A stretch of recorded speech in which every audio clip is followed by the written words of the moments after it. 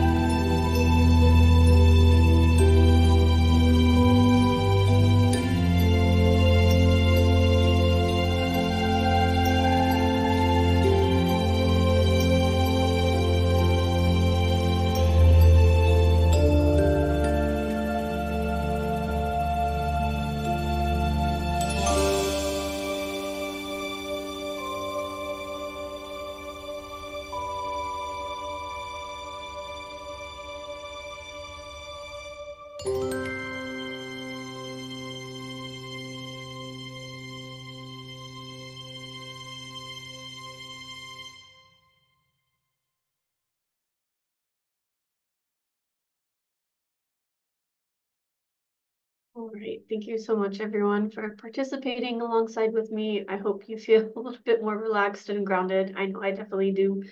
Um, You can find links to those 4-minute meditation videos on our YouTube channel, which I'm pretty sure is somewhere within this slide deck. There's a bunch of different ones that we were able to kind of create. The night one, I really enjoy. I also like the jellyfish and like the ice one. But like I said, a bunch of different ones that are out there. I wanted to start off too as well and end today's session with those relaxation exercises. Because again, we know that topic of grief and healing can sometimes be challenging for some folks. Another thing that we do here at Mental Health America of Hawaii is to share a quote alongside with our presentation. So this one is from Washington Irving. It says, "There's a sacredness in tears. They are not the mark of weakness, but of power. They speak more eloquently than 10,000 tongues. They are the messengers of overwhelming grief, of deep contrition, and of unspeakable love." And I think this is a really appropriate quote for some of the things that we're going to be discussing here today.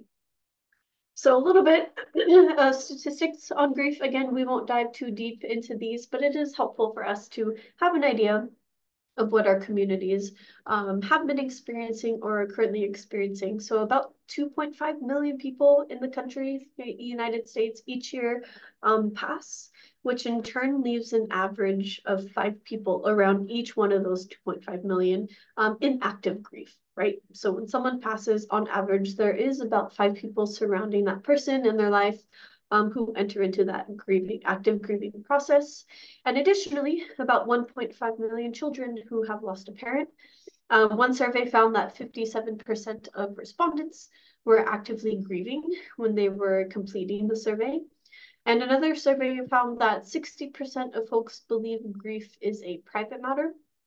About 45% found talking about death to be uncomfortable, and 63% avoided talking to someone about their loss, right? So reaching out to the people in their support systems and even just having conversations about it. So with so many people being impacted and so few or so little getting actual support, you can see why it's important that we are having these conversations, right? Even if they may be difficult or uncomfortable at times, it's still important that we try to have them. So when we think about grief, typically we associate it with the loss of someone, right? With the death of a friend or family member or loved one. But grief really can be the loss of something in general, right? At its core, grief is loss. That something could be loss of expectations, okay, for how maybe you thought something would turn out. It could be the loss of a relationship. It could be a loss of the family home, right? It could be so many different things that are cherished and loved by you. So loss is really in the eye of the beholder. That's not always just necessarily the loss of a family member or loved one. So it's important to remember that people are grieving different types of things. Yeah. And grief can also look very differently if someone has a pre-existing history of trauma or experiencing repeated griefs, right, throughout their past. And when someone goes into the active grieving process, some of the things that we have to look at is how much self-care, right, has that person been doing, in addition to how many coping skills do they have that they're able to utilize in order to address some of those difficult feelings that come up during that grieving process. We also know that people grieve differently and they cope differently. So what may work for one person may not be as helpful, or it may look entirely different for someone else. And that sometimes can create different challenges. Yeah. So for example, let's say there was a loss within a family system. You may have one family member who wants and needs to talk about what's happening, right? Because they're in a place where they feel like they're able to do that right now. While another family member who might be really close to that individual may not be able to do that just yet, right? They're not in that same space or that same place of being able to talk about it, or they're not moving at the same pace as that person who experienced that loss. Okay? So just an example of a challenge that could arise. I think it's also important to note that just because two people may have gone through similar losses, it doesn't mean that they have the same experience or that they go through the same process, right? Now, with that being said, it can also be validating, hey, for some to connect to another person who has gone through a similar loss or similar experience. We may not have had the exact same experience, but I have an understanding of what it's like to lose someone in generally a similar way. Yeah. And so it really just depends person to person and experience to experience. What we want to do is emphasize the importance of honoring the process itself. Yeah. People can be in different places and using different types of coping skills, and that's okay as long as they are safe, appropriate, and healthy.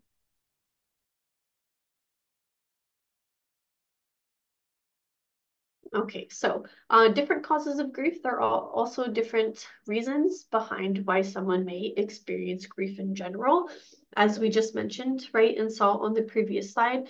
But some additional ones could include losses due to suicide, divorce, maybe losses due to chronic or terminal illness, loss of a pet, loss of a job, etc. And remember, again, loss is in the eye of the beholder, but more examples of loss of a loved one could be again, some of these other things that we see on the slide there. The loss of a pet could absolutely have a very large impact on someone, loss of cherished items, etc. So like you heard in the beginning, my background's in public health. So if you know anything about public health, you know we love our models, we love our theories, right? We want to be able to try to explain human behavior so that we can, develop interventions, implement them, right, and better the community overall. So these are, we're going to highlight just a couple different ones over the next few slides. And there's different types of ones that are out there, but one of the ones that is most often brought up and discussed surrounding grief is the Kubler-Ross model. So again, disclaimer, not a mental health professional by any way, in any means. And I'm not saying that this is necessarily like a, thoroughly evidence-based model, and that these are the steps that someone takes, right, when they are grieving.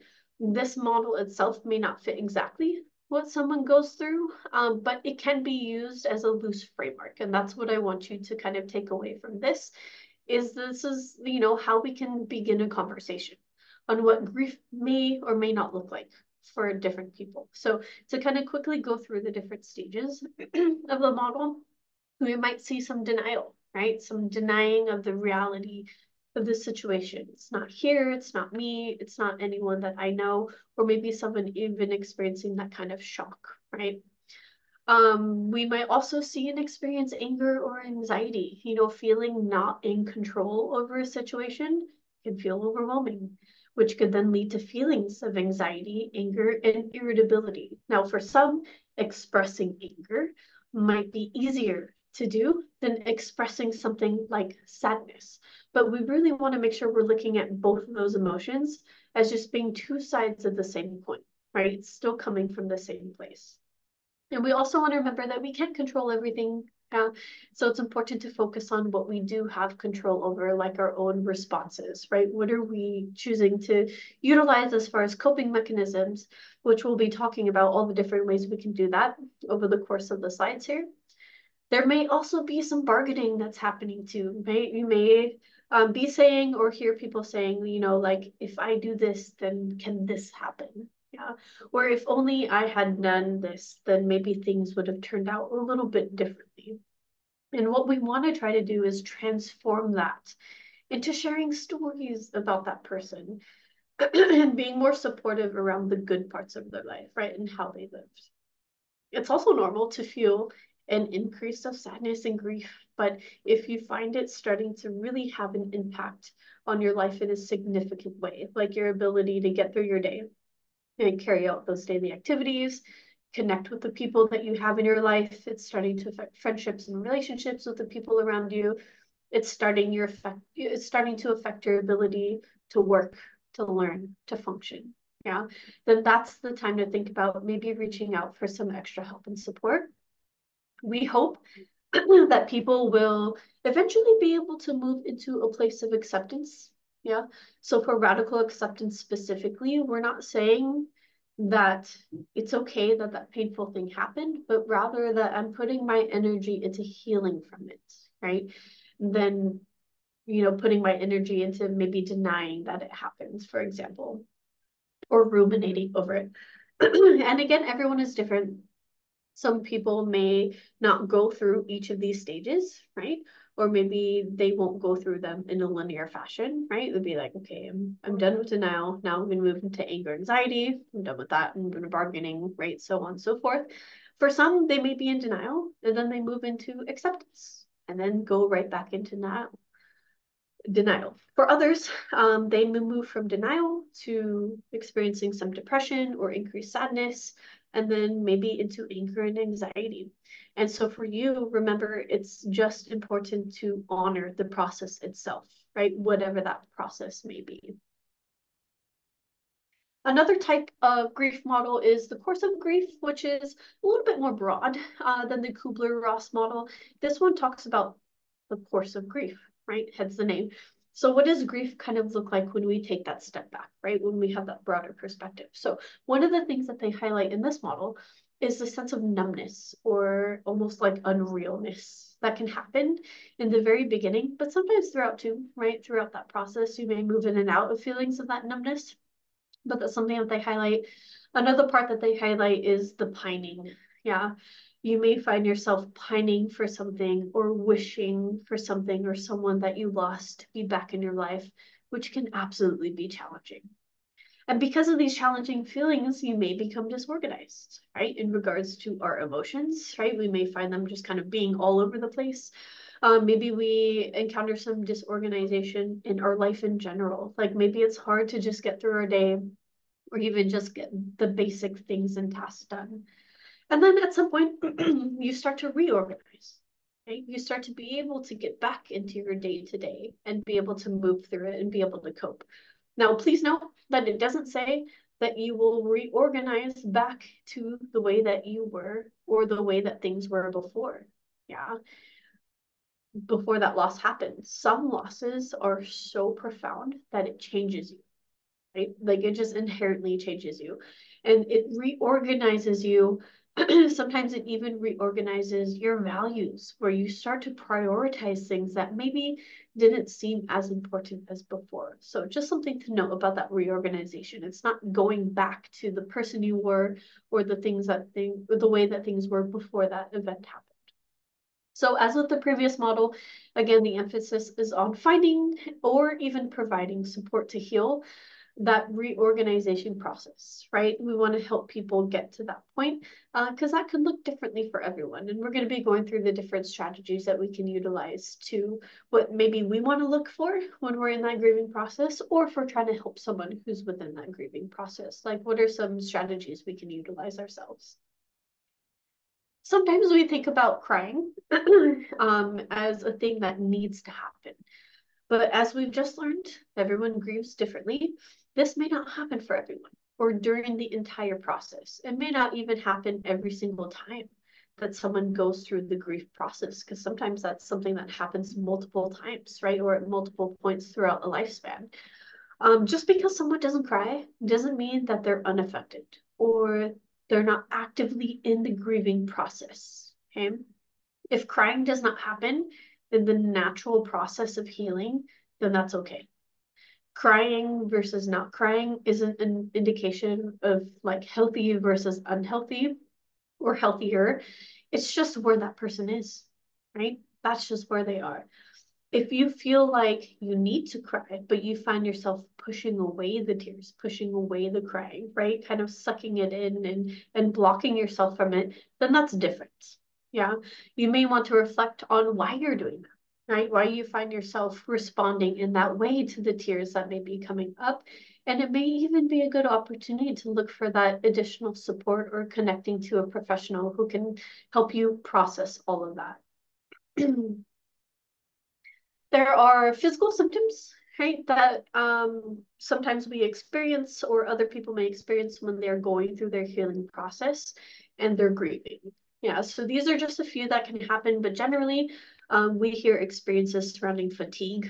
So just being very tired, needing more naps than usual, just feeling kind of run down. For some, maybe they have a loss of appetite, right? They're just not feeling hungry, right? Not like eating regularly, skipping meals. Other people may experience things like headaches, body aches, or soreness, right? We kind of hold that stress, we hold that grief within our bodies to where it starts to affect that. There can also be stomach pains or gastrointestinal issues, which we often see when stress and anxiety are present. There can also be heart palpitations, okay? And many, many other physical symptoms that someone could potentially experience during that grieving process. So if you are actively in a grieving process or know someone who is, and they're experiencing a lot of these kind of physical symptoms, it might be a good idea to check in with your or their doctor just to make sure everything is okay on the medical side of things. We know that stress can have a pretty significant negative impact on the body.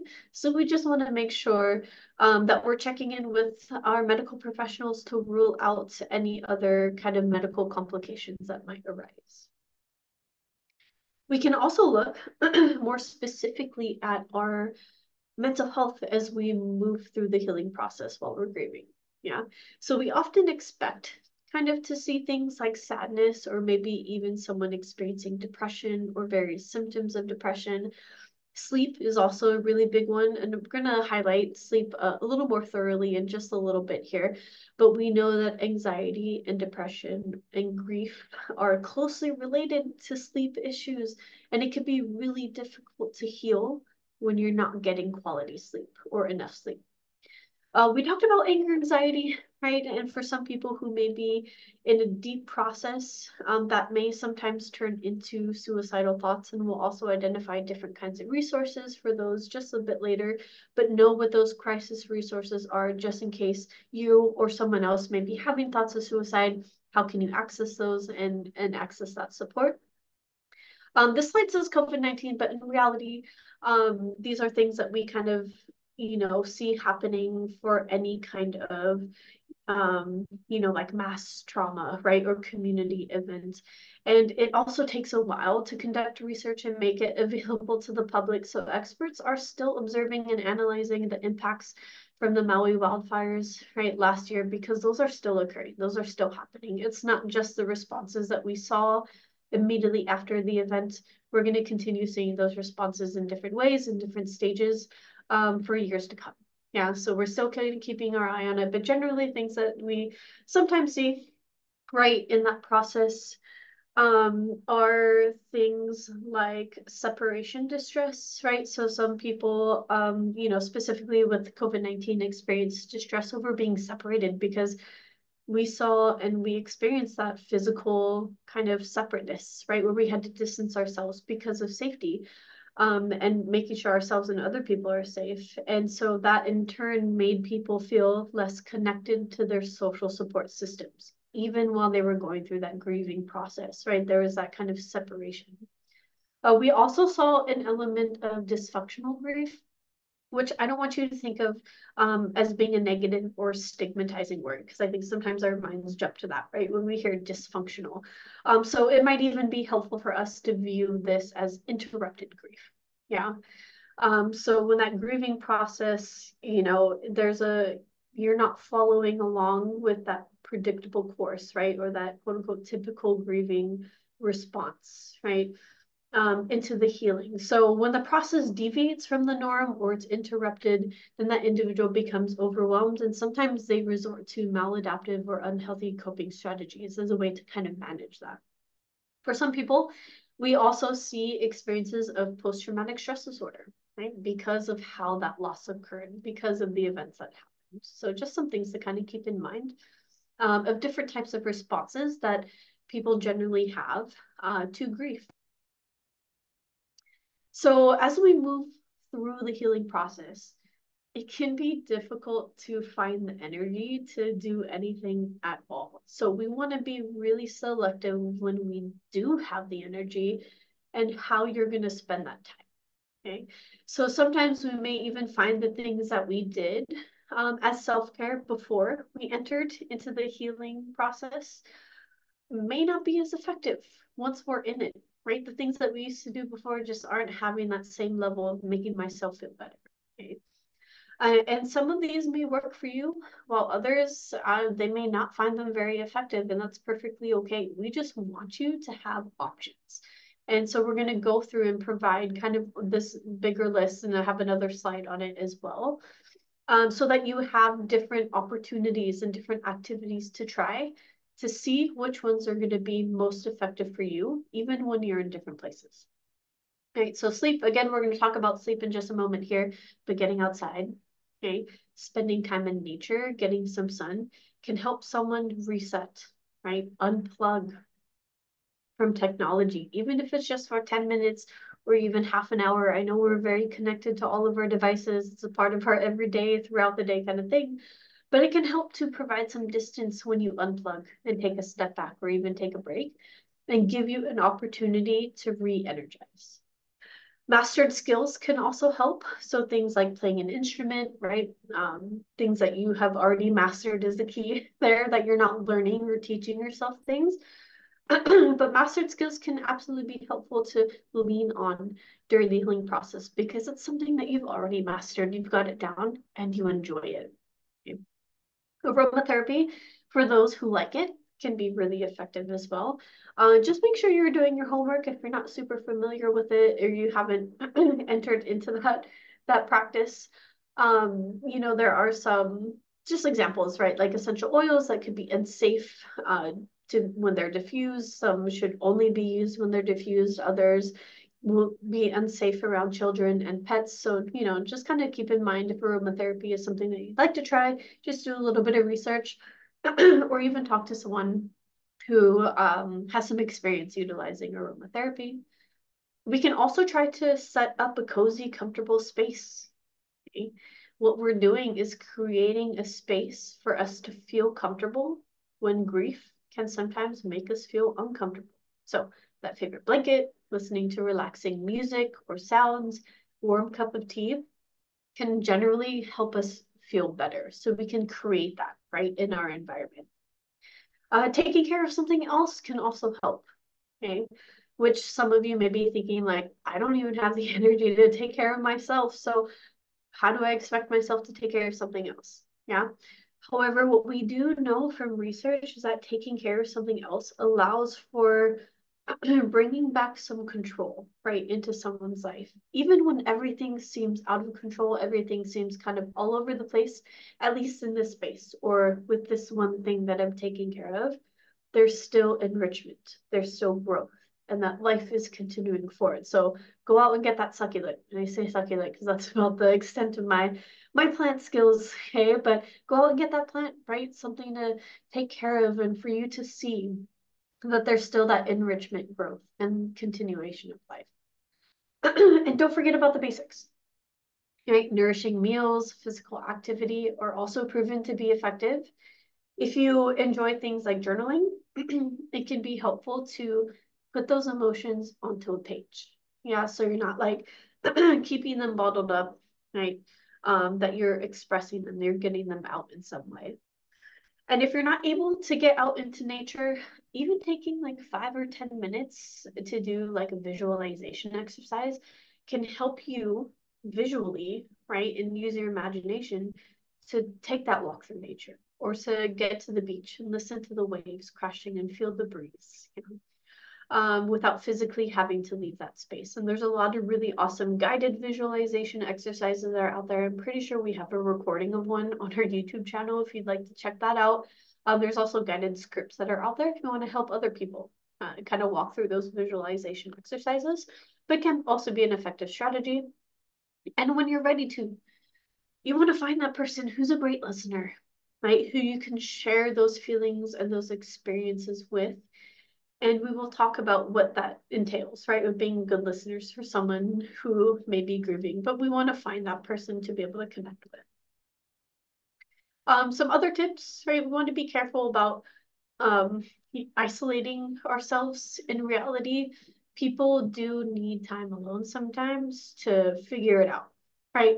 I need to figure out what I need when I feel overwhelmed. Sometimes I just need time to figure out what I need in general to help me through this process. But we just want to make sure that we're avoiding that isolation, that we are still reaching out and connecting to our support systems. If you are part of a faith or organized religious system, this can also be a really great place to find that support. Part of the healing process is to make sense or meaning out of the experience. Now, I don't just mean like justifying or trying to find like positive reasoning as to why something has happened or why that loss occurred. It could even be acknowledging that sometimes these things do happen, right? Sometimes this is a part of life, and unfortunately, it happened to me, or it happened to someone that I love and care about. But how am I going to make sense of moving forward and healing through it? And, finding spiritual support, whether that's within an organized religion or outside of one, can help you walk along that path or walk along that journey. And going for a walk, actually physically getting out and going for a walk, is also effective. Yeah. But when I acknowledge it, sometimes that's difficult, especially when you have low energy, but it really does help. Right. This was a really incredibly helpful for me when I was in that deep kind of beginning stages of my grief process, where it was hard for me to like get out of bed and do things, right? And just kind of function on a daily basis, get dressed, let alone go outside, right? And physical activity, all of that, like what? But I was able to do it, right? Not every day, not super consistently in the beginning, but over time, I felt better, and over time I found myself almost looking forward to being able to get out and to go for a walk and just kind of be mindful or, listen to nature or listen to a podcast, whatever that may be. So it can help, right? And it may not help for every single person, but on a personal note, this was one that really helped for me. You can even make it like a friend or group activity. So Dr. Goss, my coworker who actually created this presentation, talks about muddy buddies, right? As the way like she would go out with her friends to hike and just like get in nature and dirt and mud. When I hear the word mud, I turn around and walk the opposite direction, right? So just make sure, if you are connecting with people to help you kind of get out and do these activities with, it can help provide motivation. But just make sure that people are understanding of that process, right? That if you're making plans, that they're going to understand that sometimes those plans aren't going to happen that day, right? And they're going to be like, okay, right, I look forward to the next time, or how can I help support you?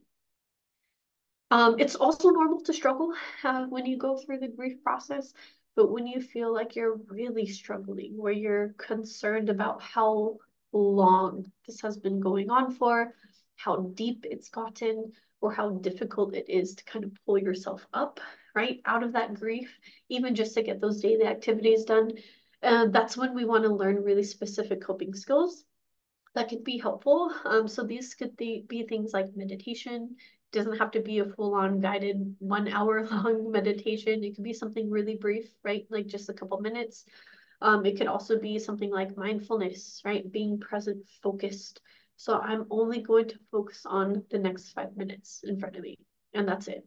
And when that's over, I'm going to focus on the next 5 minutes, right? And kind of being mindful and present focused. And also practicing that radical acceptance, which you talked about just a little bit ago. If you're not in a grieving process, learning more about grief literacy so that you can help support someone that you care about and or your community in general is effective self-care, right? Every single one of us at some point in our lives will go through some type of grief process. So if you have been privileged enough to not have to go through that yet, we recommend you learning a little bit more so that you can effectively support others, which is exactly what you're all doing by attending today, right? You're learning more and increasing that grief literacy. Sleep.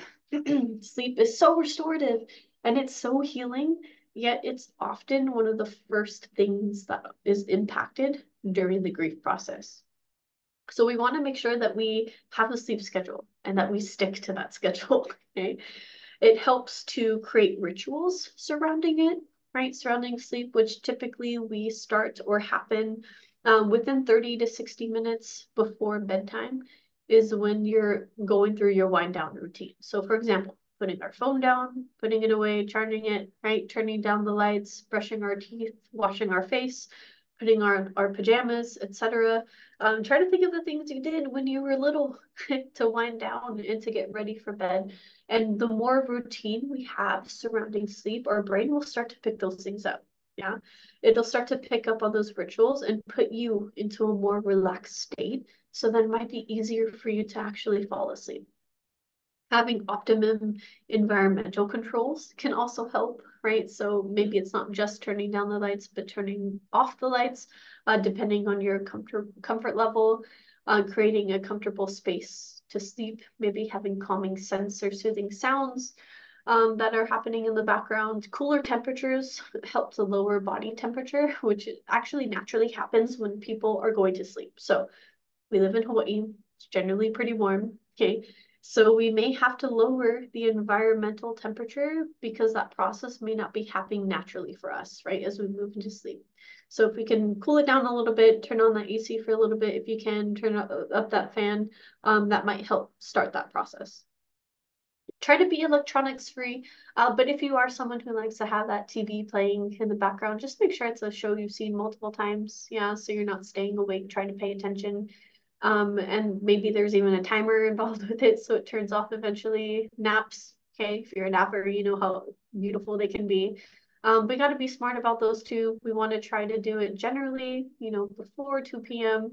And try to keep it on the same rhythm as the waves that you go through when you're asleep. So like 30, 60, 90, right, as you go through those cycles. If you can keep it within those ranges, then you'll have more effective naps. If you're one of those people who your thoughts are just kind of like going, you have a lot of thoughts, or you find yourself going through like what I need to do the next day, like, okay, I gotta do this, I gotta get that. You might find it hard to shut that down, right? To be able to go to sleep. So try dumping it, right? Keep a journal, keep a notepad next to your bed where you can write all those things down. Take a couple minutes, 5 to 10 minutes before you go to sleep. That way you know it's there. You can look at it in the morning. But remember, the point is to dump it, right? You're not brainstorming a brand new project or things that you need to go through thoroughly a process for the next day, but you're getting it out. You'll take a look at it tomorrow. When we talk about grief, especially when it's specifically surrounding losing someone, we may find it difficult during certain days. We call those kind of memorable days or memorable moments. And this is because especially during, that first year, usually it's the first time that you're experiencing those special days without that person there. So things like birthdays, holidays, anniversaries. And so it's important to know for yourself what those days are going to be and to plan ahead. So identify what could potentially be, triggers for you on that day. And I'm trying to find another word to use instead of triggers just because of the gun culture that we have here in the United States, but I won't get on my soapbox about that. Find what may be activating for you. What may be something that, an indication to yourself, like I'm still working on this and I need to plan ahead as much as possible. Yeah. And so add in relaxation and self-care, reach out, connect to those in your support systems who are really awesome at actually being good supports for you, and just give them a heads up when those challenging days or moments may be coming up. This can be an opportunity for someone in your life to learn how to support you, kind of know what you need, like what do you need? Do you need alone time? Do you need to spend time with someone? How can I help you through your grief? But it's also an opportunity for us to learn about us, right? And identifying how do we support ourselves, or what exactly is it that we might need. Another thing to remember too is that some of these memorable days have specific rituals surrounding them. These could be things like maybe a favorite meal that was always prepared and eaten on that day, or maybe an activity that you always did on that day. And so it's important to remind ourselves that you can continue to do those rituals as they are in memory or in honor of someone. And it's also okay to create new rituals as well. Okay, so sometimes we may ask, like, how do I do that? Like, what does that look like? How do I honor a life when I am grieving? And the answer is there's no one right answer. It's very individualized. It looks different for everyone. For some, they may get a sentimental item, like a piece of jewelry, to represent the relationship in like a physical way, right? So they're able to see it, you're able to kind of touch it, even wear it. So it almost becomes like a daily ritual for someone to honor and reflect. For others, that might be too much or too soon. It's just not in their comfort level to be able to do that, and that's also okay. Other people may decide to support a cause or contribute a donation to something that that person was passionate about, or maybe it was something that they were trying to heal from themselves. So then you make that donation or contribution. Some do like living reminders. So maybe planting a garden or planting a tree, right? And having those living memorials. Some may just start a new tradition altogether. Yeah, maybe that's gathering together, making a new meal, or going on a hike, but being in community and remembering and honoring that person. It's also possible to create space within favorite traditions, right? And favorite rituals. So things that you were already doing, you can create space within those to honor someone who you lost. Yeah. So maybe it's just taking a moment of silence, okay, before you eat. Maybe it's still setting that place at the table or leaving that chair that the person always sat on, right? Kind of empty, but you know, you're creating that space within those experiences and within those rituals. Sharing stories can also be a way to honor someone, sharing stories about their life and focusing on that, right? Their life and how they lived their life can also be an important part of the process. And you can also engage in that person's favorite activities together with loved ones, right? Maybe it's fishing, maybe it's playing some bingo, right? Maybe things that you don't yourself actively engage in, but that person that you're trying to honor really loved. And remember, this is just a list of a few examples, okay, of how some people have been known to honor a life. Um, in the healing process, okay, so I want to be transparent in saying that the healing process can sometimes be a lifelong process. Okay? The idea is that you loved someone and you're always going to love them. So it makes sense that you're always going to be healing through those transitions, right? And kind of through that journey. However, you make meaning of it, that's something that you may hold with you for the rest of your life. And again, this looks differently for everyone. So knowing how that is going to progress, how that might change throughout the lifespan, and how you're going to make meaning of it is important, right? That contributes towards healing. Grief has a way of making you, I think, kind of take a deep look within yourself and sometimes even like rearranging your priorities, right? Or even your values. What we do know is that as you change and as you transform yourself, that in and of itself is a natural process. Okay? How, life, but also passing is a part of that natural process as we move through it, as painful as it can be to move through that we do gain some things from it. Maybe it's an appreciation of life, which can be motivating sometimes to say, I'm going to live my life every single day to its fullest as much as possible because I know that it's so precious. Some may also get an increase of empathy for others, especially for those maybe who have gone through a similar loss as yourself, where you say, I had no idea what that was like until it happened to me or until I started moving through that. If you come from a faith base, it may help you kind of re-engage or even increase engagement with it because you're saying my faith is helping me to make meaning out of this loss that I've experienced. It may also give people a sense of purpose, right? Or meaning where they become advocates for things like suicide prevention or cancer awareness. And remember, this could happen at vastly different timeframes from person to person. Some people may be ready to do this, right? Find that purpose and meaning and engage with it at year one. Other people may not be ready until year 10. It's a process and it's an individualized process. It can also help you connect with your support systems because when there's a loss, you really start to notice who shows up, who's able to come and support you in a way that actually feels supportive to where you appreciate that on a different level and you appreciate that person on a deeper level too. And it clarifies again who and what is in your support system. Like, what does that look like? If there were parts of that process that didn't feel as supportive or weren't as strong as maybe you needed them to be, that's where you acknowledge that, right? Acknowledge it and add in things to continue building in that support.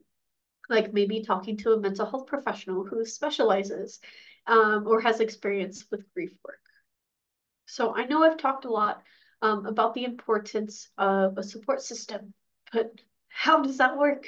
Yeah, we want the support system to be just that, supportive. It's important for us to remember that not everyone has attended this webinar, right? Or has great grief literacy. And even if we did have great grief literacy, we may not say the right words or do the right things or be that awesome support because we're human beings. And that's something we have to radically accept because there's so much stigma and uncomfortableness, yeah, surrounding death and grief, that not everyone is able to learn those skills, not everyone is able to utilize those skills, and that's okay, right? That's something that we just have to acknowledge. So what we want to look for in seeking support from someone, we're looking for someone who provides support and listens, who's judgment-free, who is someone that we're able to talk to about our experiences without them trying to fix it. Okay? Because there's some things in life that are unfixable and unchangeable. And sometimes you just need to talk it out. We want to look for someone who maybe is sometimes able to offer advice, but only when it's asked for. And someone who knows that too, in and of itself, right? I don't need you to fix it. I need you to hear me. If I need something, then I'll ask for it. I just need a little bit of time to kind of figure out what that thing is.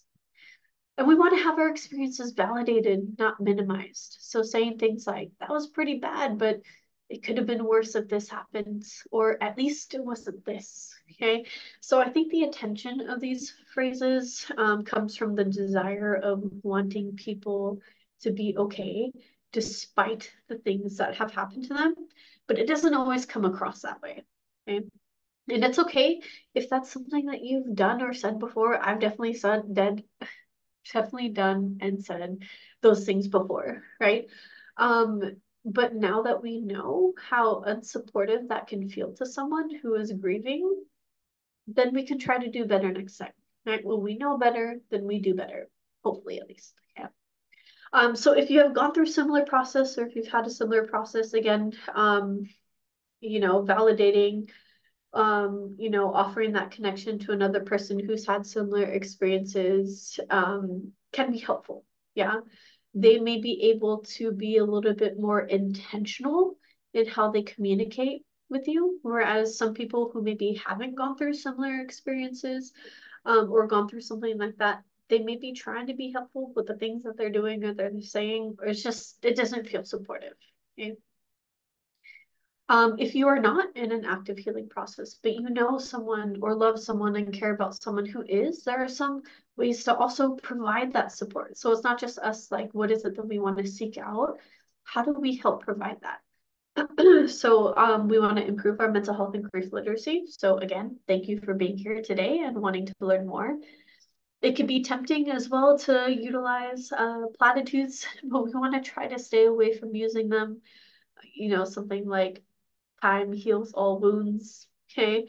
Even though these platitudes are almost expected because that's what's modeled for us, right? We see them on all of those sympathy cards when we go to the grocery store. We look for that section, right? Where's that sympathy card? We see all of those platitudes there. In reality, they don't always come across as genuine. Sometimes they may even come across as like glossing over someone's experiences. What we prefer, and typically what people prefer in general, is honesty. Okay, I don't know what to say, but I love you. I don't know what to do, but I care about you. And let me know if there's anything that I can do. Let me know how to support you. We've already talked about those phrases, right? The at least phrases, or it could have been worst phrases. But we want people to have the power, the confidentiality, and the space to share about their loss. Okay. So be mindful that, when we're hearing people's stories and hearing about their journeys, that we're not going out and sharing that information. Because maybe they haven't given us permission to share that out, or maybe they haven't shared it out themselves, right? So we have to kind of remind ourselves what our place is, right? And our goal is to be that listener and provide someone with the space to share. When we feel uncomfortable, right, we sometimes avoid the things that make us feel uncomfortable. So be careful about avoiding or ignoring the grieving person if you're not sure what to do, even just sitting with someone, right? And sharing space with someone and not talking, but being there can be enough. And then maybe we can try offering practical help, right? I love practical help. It's one that people don't always think about right away, but we also want to be careful about offering too many options. Yeah, here's a list of 15 things that I can offer support, right? What do you pick? What do you want? That can feel overwhelming to someone, right, who is grieving. They may not have it in themselves to think about the things that they need. Or maybe they aren't able to prioritize on that level. So to make it simpler, make it simpler. I can bring you dinner on Wednesday or Friday this week. Which looks better for you? Simple options. It that way, right? They can tell you whether or not that's what they want in the first place. Right now, we're okay, right? We got a bunch of people dropping off food, so we're good, right? Dinner for the next week or so. Or maybe that day isn't the best. Can we try like Tuesday or Thursday? Right? But you're giving that opportunity and you're keeping it simple. Practical help can also be something like, hey, I'm going to the store later. Can I pick up anything for you and drop it off? Yeah. Again, giving that listening ear, remembering that everyone grieves differently. If you have gone through that similar process or that similar loss, as I said before, it can be validating to connect with someone or another person who's, kind of gone through something similar. They may be a little more intentional how they communicate, all those things. But we want to make sure we're putting that focus on the other person, right? And not our own experiences. Be consistent in your support too, right? Check in with them and offer that support 6 months out, 1 year out, 5 years down the road, right? In appropriate ways. You don't want to be overwhelming to someone, but that's important, right? And I see people sharing some of their personal experiences in the chats. And I thank you for that. I thank you for acknowledging that, hey, I'm still in this healing process. I'm still grieving to this day. And my loss was decades ago. And you want to continue honoring that. And you want to continue this journey because it is a journey. But hopefully you have some new ways or even reminders of how you can support yourself and or other people who are also continuing on in their journey as well. And being consistent about that helps. Okay? It really does make a difference. Sometimes this topic can be so painful for adults to talk about that it can be even more difficult for us to think about having conversations like this with little ones or with children. So there are books that are out there that can be helpful when a child may be going through that grieving process themselves. You can even put one or a few of them in their little library so it introduces them to the topic of loss. And then you can build in those supports to help them through it as needed or if it's needed. So here's just some recommendations. We have The Heart in the Bottle. This is for a little bit, I think, older kids. This is about a little girl who loses her grandfather. So she decides to put her heart into a bottle and keep it safe as she grows up. It stays in the bottle, so that turns into her like distancing herself from people. And as she gets older, she meets another child who needs support, and it kind of reminds her of what she used to be like. So it almost becomes safe for her to take her heart out of that bottle again. And then she becomes someone who lives her life as a memorial or in honor of her grandfather that she lost. The Rabbit That Listened is also a nice one for a little bit younger ages, right? This is about a child who is building a structure of blocks, right? And it falls down and they're very upset about it, right? And all these different animals come to try to make them laugh or to cheer them up or to get them to rebuild. And the rabbit just sits and listens because it turns out that's what that child needed. And when the child finishes telling the story, right, and talking about what happened, then they feel ready to laugh and to rebuild and to move forward. So it's just kind of a beautiful reminder that sometimes listening is what people need first and foremost. The Boy, the Mole, the Fox, and the Horse. This one is not very plot driven, but it's more of like a series of watercolors with sentimental sayings. So one of the examples is the boy saying, sometimes I feel lost. And then the mole says, me too, but we love you, and love brings you home. So cute reminders to kind of reground, to recenter you in that healing process alongside some beautiful watercolor artwork. The Fall of Freddie the Leaf is also a great story for people who are more kind of nature-based. Freddie the Leaf, comes into his own awareness of being, essentially. So there are times where he's out with his friends and then he begins to notice, right, when they fall. And so he enters into that grieving process and really takes the time to reflect on the meaning of everything. And then at some point, he realizes that he will also be ready to fall from the tree. And so he kind of sees that full cycle of life, right, and the beauty of it itself. So just some examples of different types of books that are out there that you can, I think some of these are actually pretty helpful for adults, right, in their own grieving process. And some of you may be thinking like, oh, like where are the recommendations for adults? But we don't have a slide for it because people come from so many different backgrounds, right? Cultural backgrounds, faith backgrounds, whatever it may be. So, offering recommendations like that starts to become a little bit more complex, right? To identify, but there's a lot of different types that are out there. You just need to do a little bit of research, right? Hop on Google a little bit, find out the different types, and then find the right fit for you. But I think good starting points are actually children's books. Yeah. There's different resources that are out there as well. So the American Foundation for Suicide Prevention, their Hawai'i chapter, they help to provide support surrounding a suicide loss. They do an awesome job organizing activities and community events like, throughout, like the Out of the Darkness Walk, right, which is held statewide every year. And they also help to organize the International Survivors of Suicide Loss Day, where family members and loved ones can come together to support each other. The Hawaii Psychological Association's bereavement recommendations also provides a lot of different options depending on what, you or the person you're trying to help is looking for. So that's a great resource to check out.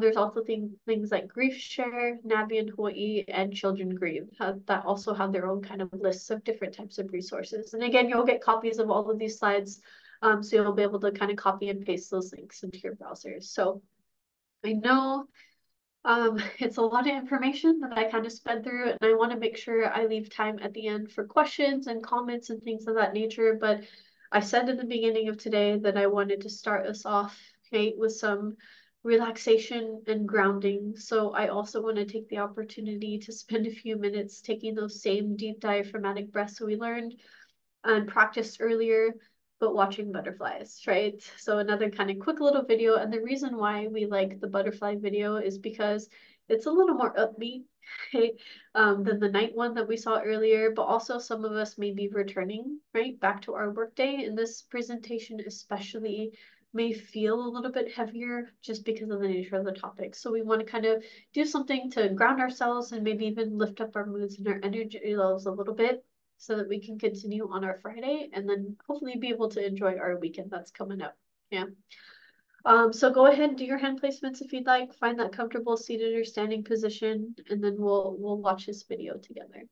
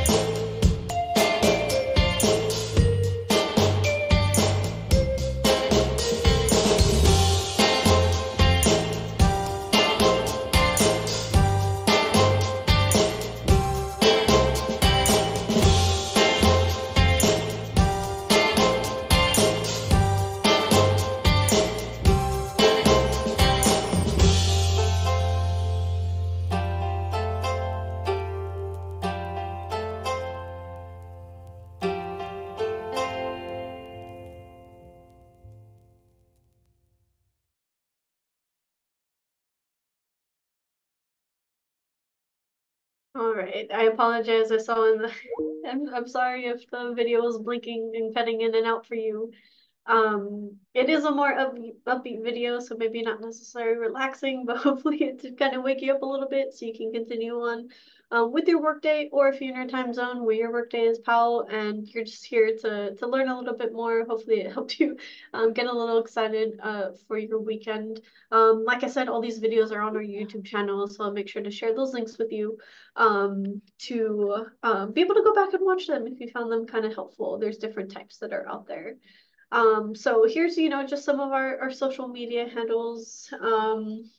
Here's our general kind of contact information as well.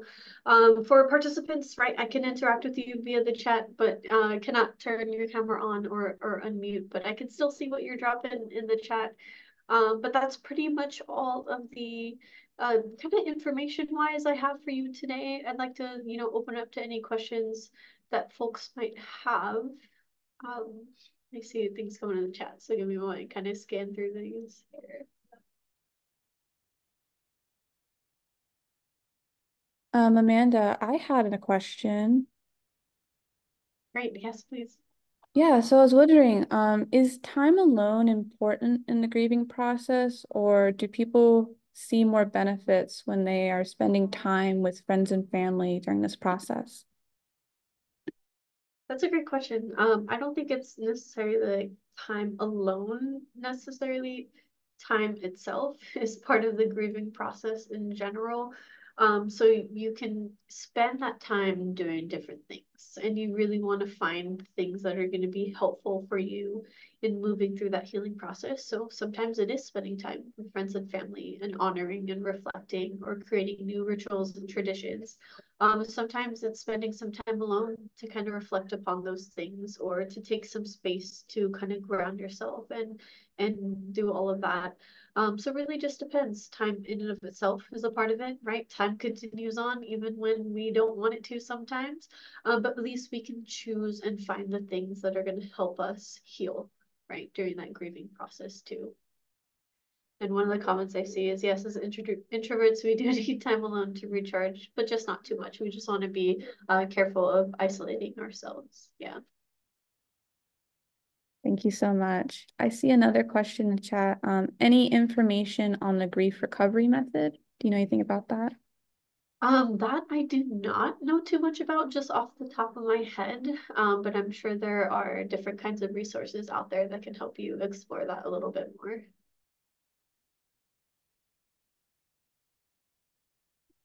I see another question. How long is too long for grieving?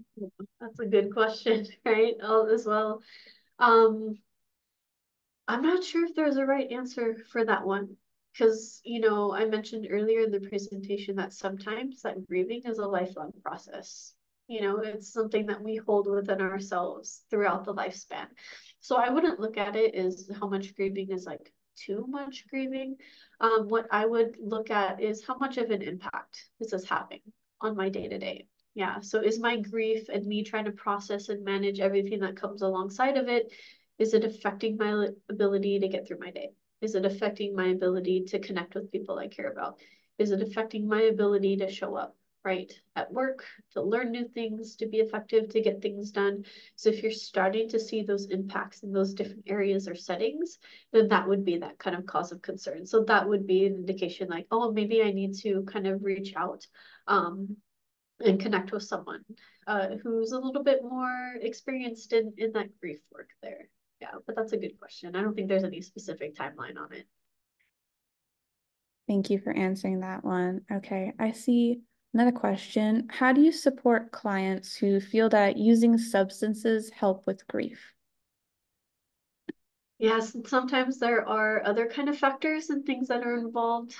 Someone who may be grieving where may just like add some complexity to that process.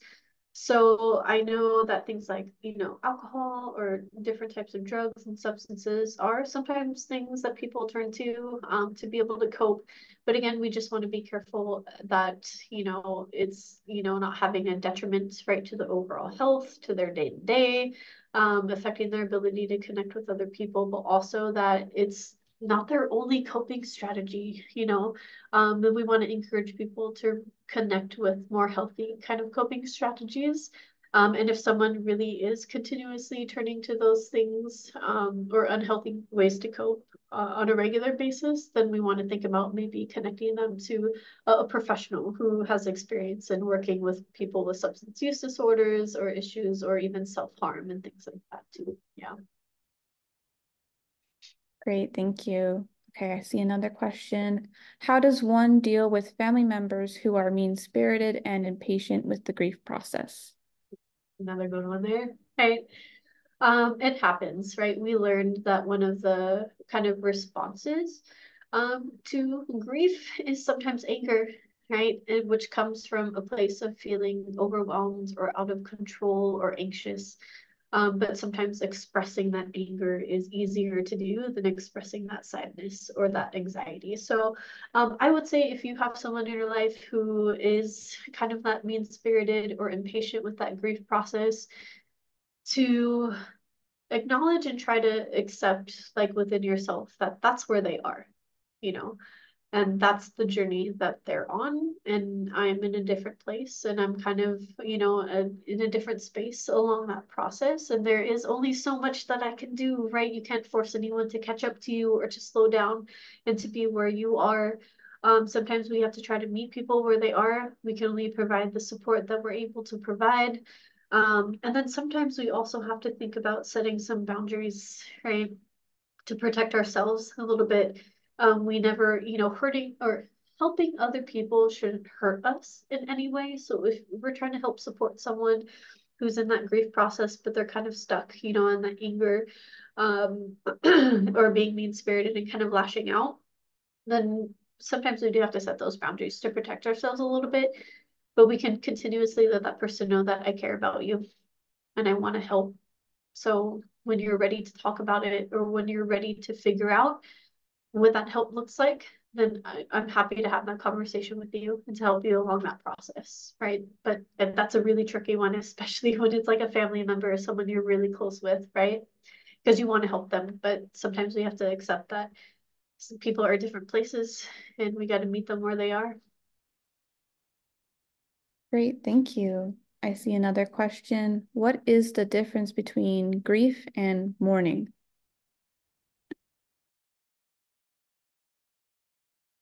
That's a good one.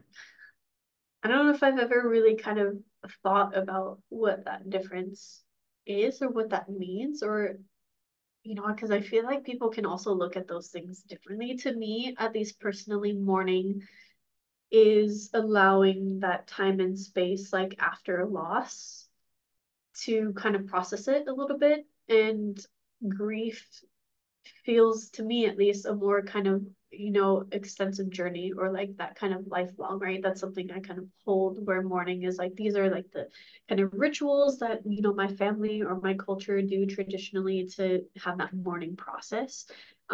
So, you know, on a personal level, that's just the kind of difference that I see, but I'm not sure if that's a real thing or that's just a me thing. And it might even look different from person to person as well. But that's a good night. I'm gonna have to think on that one a little more. Thank you for that. Okay, are there any more questions that you'd like Amanda to answer?